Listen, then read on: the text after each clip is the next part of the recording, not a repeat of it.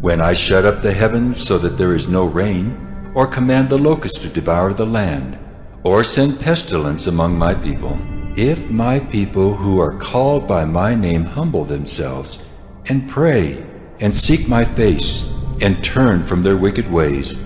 then I will hear from heaven, and will forgive their sin, and heal their land. Now my eyes will be open, and my ears attentive to the prayer that is made in this place. For now I have chosen and consecrated this house, that my name may be there forever. My eyes and my heart will be there for all time. And as for you,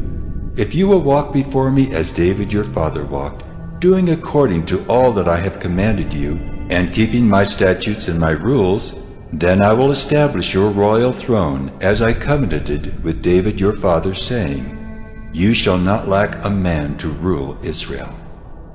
But if you turn aside and forsake my statutes and my commandments that I have set before you, and go and serve other gods and worship them, then I will pluck you up from my land that I have given you, and this house that I have consecrated for my name, I will cast out of my sight, and I will make it a proverb and a byword among all peoples.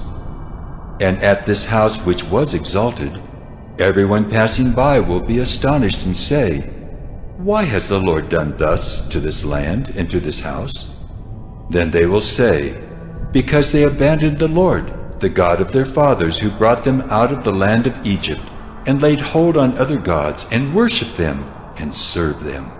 Therefore he has brought all this disaster on them.